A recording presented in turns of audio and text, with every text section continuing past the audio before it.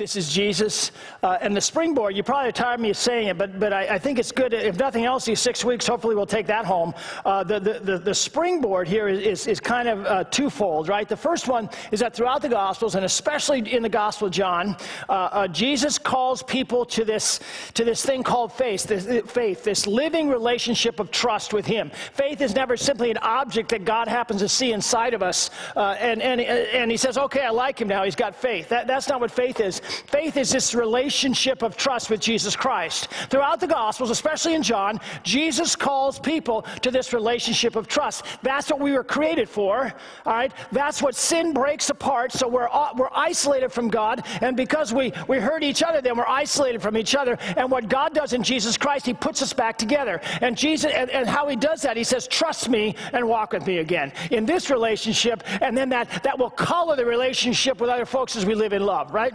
And so Jesus, throughout the Gospel of John, calls people to this relationship of trust with Him, this thing called faith, all right? But He never seems to do it when there's not questions and mysteries that people have to work through. Read through John if you get the chance this week. I mean, you start with old Nick, right? And he says, well, how can a man be born again, right? And throughout the Gospel of John, the crowds are saying, well, wait a minute. We thought the Messiah was supposed to come from Bethlehem, and this guy came from Nazareth, right? And you and I who have read the book of Luke, we want to step into it and say, hey, wait a minute, he came. But Jesus never says to him, well, I was born in Bethlehem. He lets the questions stand, the mystery stand, right? In the midst of His call to faith. Can you relate to that? Do you have your questions? And your mysteries, the things that are unexplainable for you, the things that you can't quite grasp, and through that, the voice of Jesus, His Spirit touching your heart, says, just trust me. Just trust me on this. I love you, you're mine. Huh? Do you have that in your life? And throughout the Gospel, especially John, in fact, John talks about these great signs and wonders that Jesus does, so that people will know that He is who He says He is and His words are true. And the greatest one, of course, is what? The resurrection of Jesus Christ from the dead. So at the end of the book of John, he says, these are written so that you might know that Jesus is the Christ, the Son of God, that by believing you might have life in His name. By believing in the midst of all your questions and all the mysteries, you see the empty tomb, huh? And you trust Jesus, who He is and what He does and what that means for you. You enter into this relationship of trust. That's our first springboard. And boy, if we can't connect to that, I think we got our eyes closed to what our life is all about, huh? The second one is that in these flashpoints of our lives every week that we've looked at, instead of looking at one of the books like Romans, it's almost written like a textbook, we look back at the Gospels because these are flesh and blood stories of how Jesus in His flesh and blood interacted and brought home these truths to people.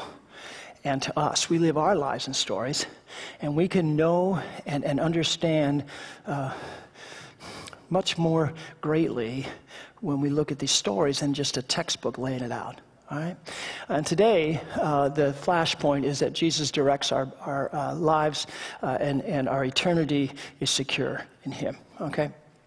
I don't know whether you've ever been to a place like this up in Echo Lake. Have you ever been to a hike at Echo Lake? It's up near Tahoe. Yeah, it's pretty cool, isn't it? It's on Highway 49. Is that right? Yeah, and I've been a few years, and you can go all the way around the lake, and then you come to this place where all of a sudden you have it's like a cartoon almost. You have all these signs, you know, this way, up here, you can go. You got like 1,000 decisions to make. You go to this, it's into the backcountry, you know, and you got all these different choices to make. And it matters which choice you make because you're going to go where the sign says you're going to go, right? It's like being at one of these crossroads in our lives, right? Which way are we going to go? You remember the old poem, Two Roads Diverged in Yellow Wood, a Robert Frost guy, right? Two roads diverge in Yellow Wood. And this guy, and it's just that simple. Guy walks up, he sees these roads, right? And he says, man, which way do I go? Which way do I go? And then at the end of it, he says, and the way I chose, it made all the difference in my life. That's kind of scary, huh? Because we all come to these crossroads in our lives, and how do we know what's the best one? What should guide us, right? And this is what I want to take home today. Is there one who can guide our lives in the forks of the road? Who can, amidst all the questions and mysteries, lead us in the path that makes all the difference? And the answer is yes. And his name is Jesus. And what we're going to look at today, we're going to see Jesus entering into the life of people and driving this point home. Okay? I don't know what crossroads you're at. I don't know what crossroads you look back on and you shake your head and you feel like you fouled up. I don't know any of those things in your lives, but we all have those crossroads. We all have those places where we look back and shake our heads. And we all have those places where we want guidance right now. Huh? That's what today is about, that Jesus is the one, all right, who is there for us in these forks in the road. Okay? We start with the Transfiguration. This is the story we're going to look at. And really, this is a story about a great fork in the road. The Transfiguration takes place just a little while before Jesus would go the way of the cross. In fact, he's on his way to Jerusalem almost after this, right? And he'll go the way of the cross and the empty tomb. He'll ascend into heaven, and it will never be the same for the disciples ever again. They'd have to live like us. They're going to have to walk by faith and not by sight. You have this great crossroads in their lives. It's going to be totally different. And how will they live? What will they do? See? So Jesus, in the moment that these disciples will, before the moment, he'll experience these great crossroads, right? He leads Peter, James, and John up, and he shines before them like the sun. And that's kind of the setting of it all. Go ahead. He took Peter, James, and John, right? Now, why Peter, James, and John? Well, I know they were those three seem to be closest to him, but I also think they're a microcosm of every single one of us. Peter was a leader in the church, right? And he was the rock, the leader of the church, and throughout his life, he'd be the leader of the church. And he also was a foul up, huh? Yeah, he also fell on his face a whole lot of times.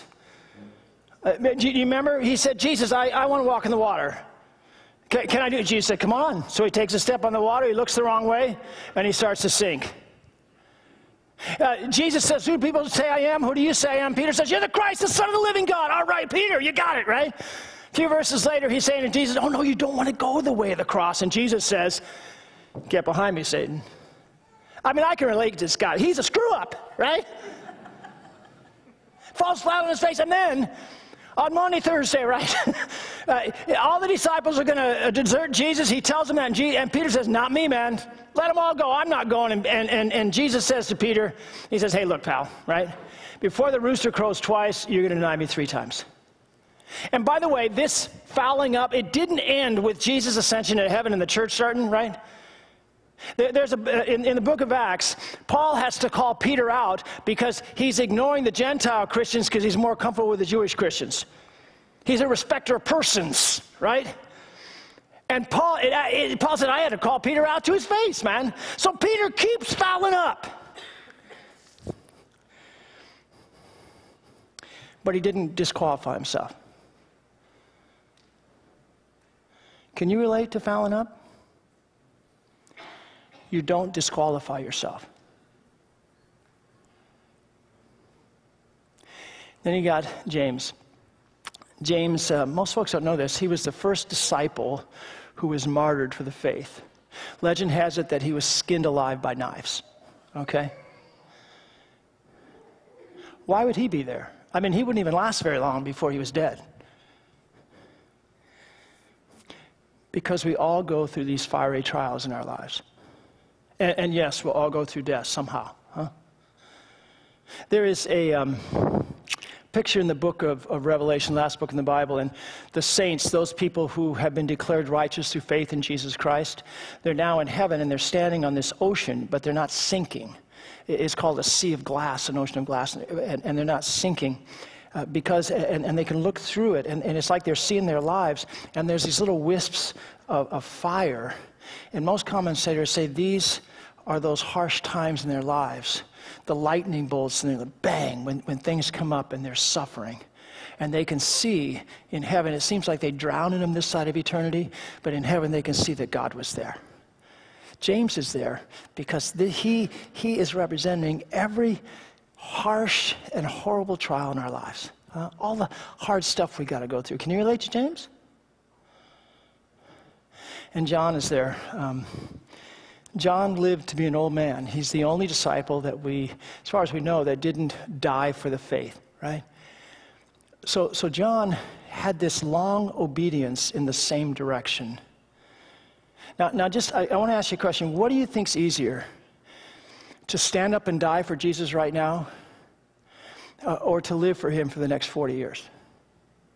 I don't know about you, but the second one's harder for me, right? I can die for Jesus right now, woohoo! But if I got to live 40 more years for Jesus, that's a lot harder, huh? Are you experiencing that sometimes? You see, Peter, James, and John, they're a microcosm of all of us. Can you find yourself there? This is setting up this reality of Jesus for us.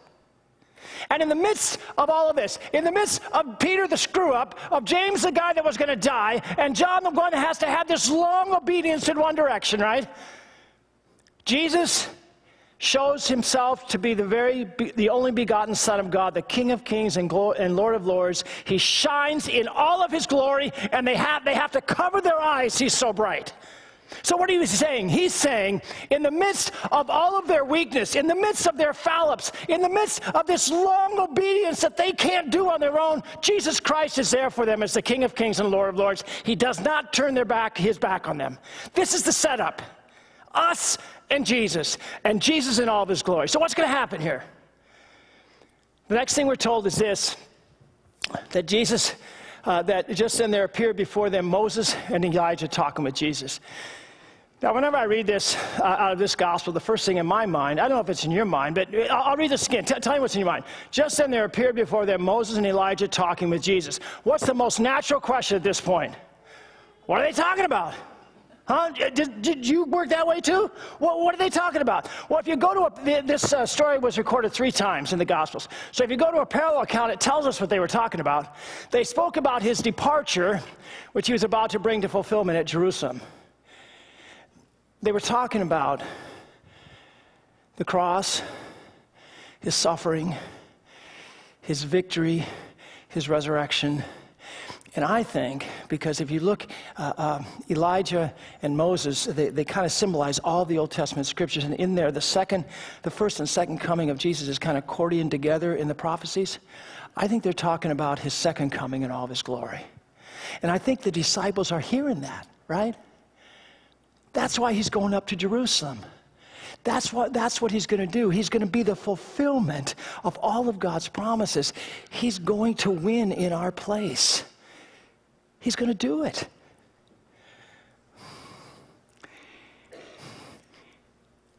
This is the foundation of where we stand in the forks of the road. We stand here. Go ahead.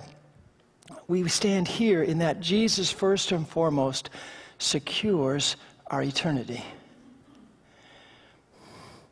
Our standing before God is not about the hoops we jump through. It's not about always choosing the right path. We really want to do that, right? But that's not what determines our standing before God. It is in the glory of the only begotten Son of God. He goes the way of the cross. It's called grace, God's undeserved love for us. Peter didn't disqualify himself. Even when he did the rooster thing, he didn't disqualify himself. Because it's about grace, see? And sometimes when we, in this forks in the road, we get so corkscrewed up that somehow we have to choose right or God's not going to like us, you know? That's just not right. Our eternity is settled. It is finished. Oh, and you know those poor choices we made? When we pulled the Peter back here, right? It's washed clean in the blood of Jesus Christ. It's taken care of, and you have a brand new beginning, a resurrection right now. See? That's how it works here. When I went to seminary, I had a good friend. His name was Lee Genter. And when you go to the seminary, everybody seems to have a story of how they got there.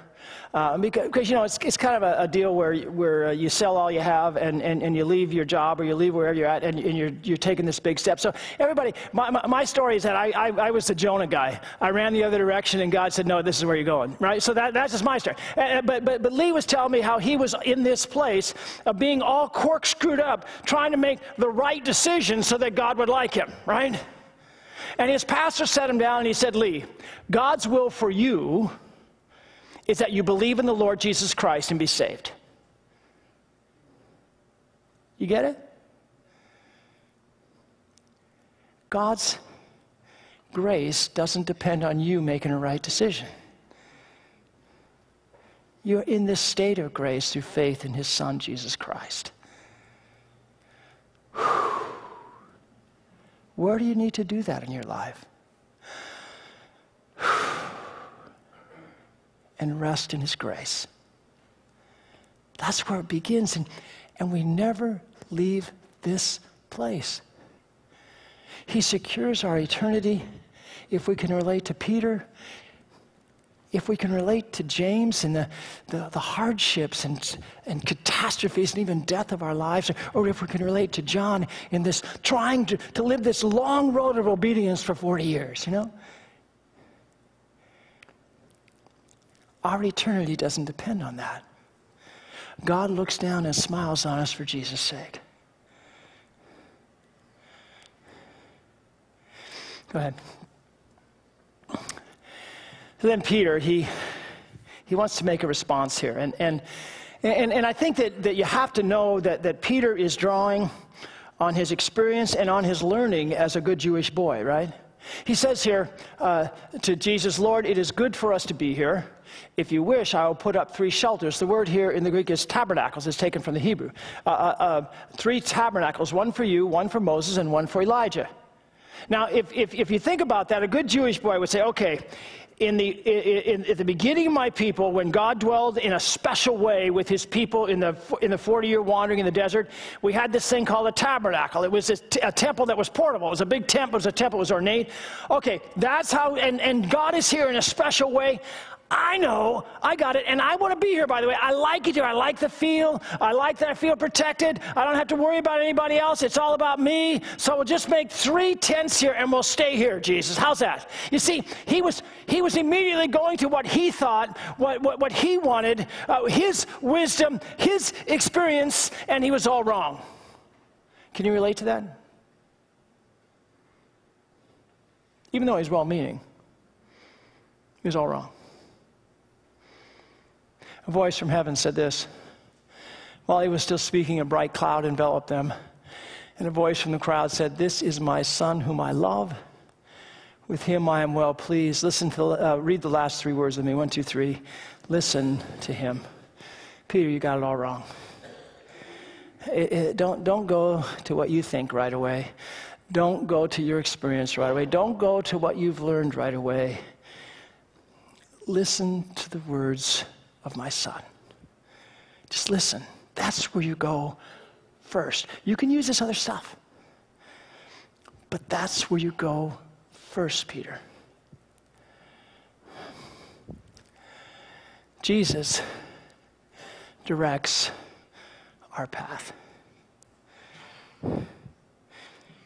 We're in this state of grace, and yet in his love, he would direct our way.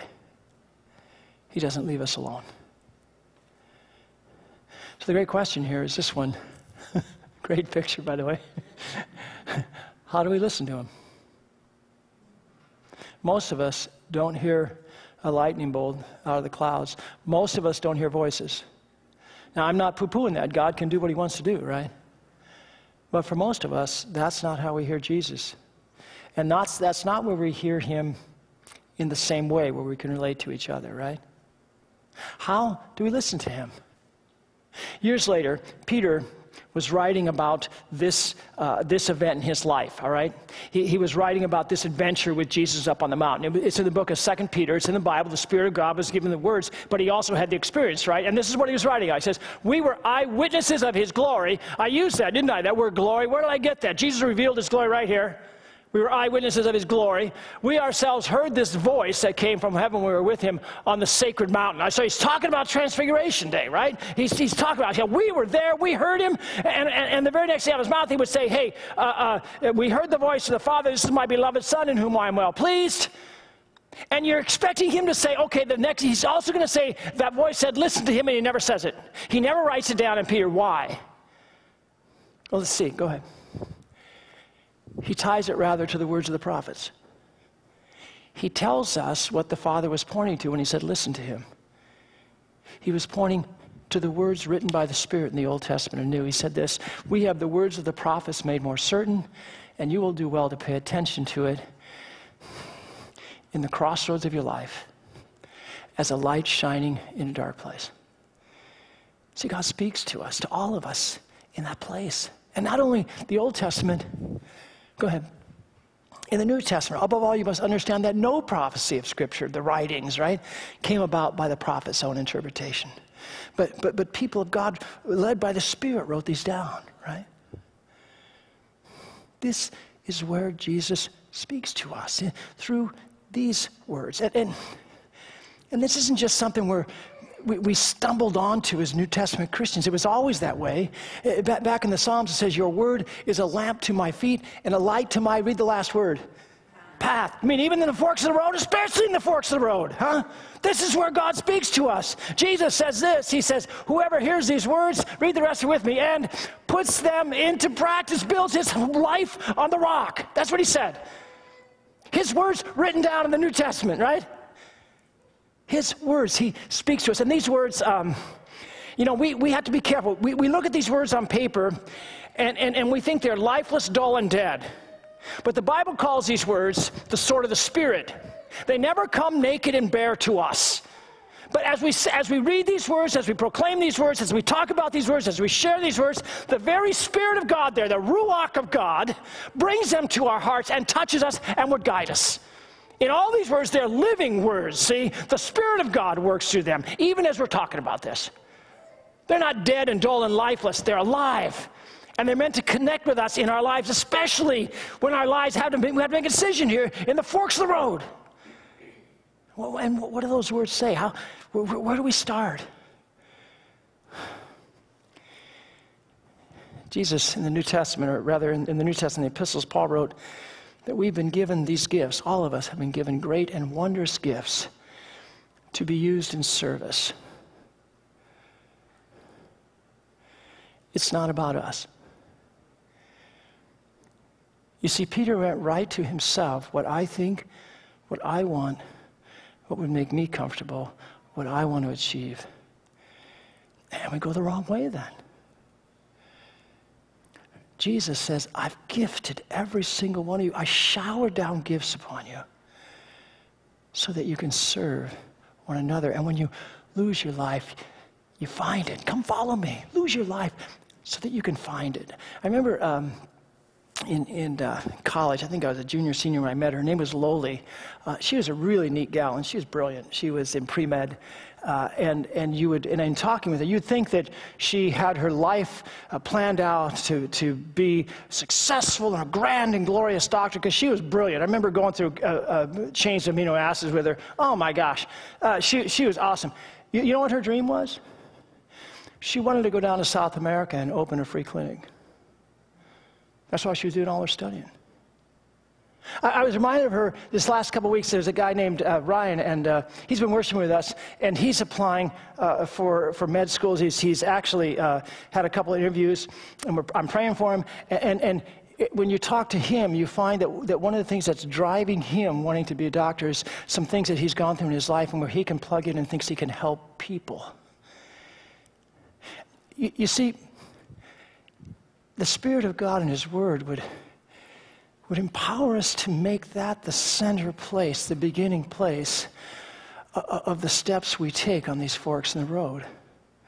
We each of us is on mission with Jesus. Everyone who believes in Him, we are on mission with Jesus in every calling of our lives. Certainly together we all are witnesses. We're all called to love our neighbor, right? Wherever our neighbor is and whatever that looks like. Man, that's the beginning of this decision, the forks of the road.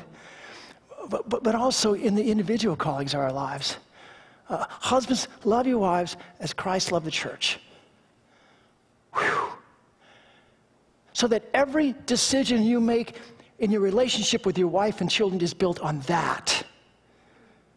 That you're a servant. When you lose your life, you find it, that you're a servant to your wife and to your children. I mean, to me, this is one of those things, too, by the way, where, if I could just stand up and die for my kids, it'd be a lot easier, but I got to live for them, right? But Jesus is always there with his Spirit to guide me and to help me, see? Wives, love and honor your husbands. What if every decision in the crossroads of life with respect to that relationship started there? Children, honor your father and mother. Moms and dads, raise up your children in the nurture and admonition of the Lord. What if every decision we made as parents started in that place? Do you think we'd be more wise in the lives we lived?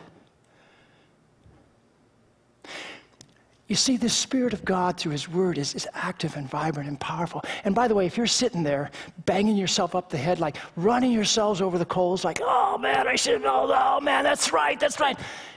You're just pulling a Peter, man, right? It's done. It's taken care of. You're washed clean in the blood of Christ. Peter did not disqualify himself. He had a brand new beginning every single day. That's what the resurrection's all about. Paul said, I forget the past. Why? It's washed clean in the blood of Christ. And I go to the future. I take the next step in the future. As what? As a beloved child of God, with my eternity certain and sure, my standing before God in grace certain and sure, and yet also guided by his word and Spirit in these forks in the road.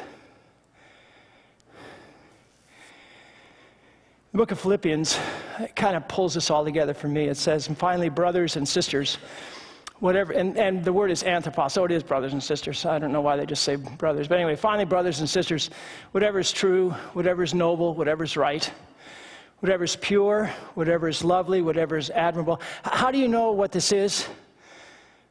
Because the words of Jesus in his book guide you. That's what these things are, right? If anything is excellent or praiseworthy, think about these things. Whatever you have learned or received or heard from me or seen in me, put it into practice. Do it, right? He directs your path. Oh, and those places you're going to get all corkscrewed up, right? Oh, man, does it depend on me? No. You're standing before God doesn't depend on you. It's all about Jesus. And it's the place where we begin. The God of peace will be with you. This shalom peace of body, soul, mind, and spirit. This peace that comes from Jesus alone. His grace, his blood that covers you, right? He secures your eternity so that you can listen to his voice through his word to guide you. Brand new every day in his grace. 1,000 years before Jesus, some would say the wisest man that ever lived, Solomon, as the God's Spirit guided him, wrote these words. If you accept my words and store up my commands within you, turning your ear to wisdom and applying your heart to understanding, then you will understand what is right and just and fair. Read the next three words with me. Every good path. I guess people have always had these crossroads, right? They've always had these forks in the road. Every good path, right? For wisdom, and the Bible calls finally Jesus Christ the wisdom of God. For wisdom will enter your heart, and knowledge will be pleasant to your soul. He secures your eternity. He directs your path. Take that home with you. See how God guides you this week. So this week, where are the places right now where you are at a crossroad in your life? Where do you need to be reminded in the midst of this that Jesus is the one who secures your identity, and it stands done. By grace through faith, do it. And at these crossroads, where are you trying to figure it out alone in your own wisdom, wants, and needs? Where do you need to hear the voice of the Father saying, this is my beloved Son, listen to him. By grace through faith, do it. For Jesus is also the one who directs your path. As Jesus said, whoever hears these words of mine and puts them into practice builds his house on the rock. May that be you as you know your certainty before God in Jesus Christ. And as his child, listen for his voice through his word as he guides your path. Amen.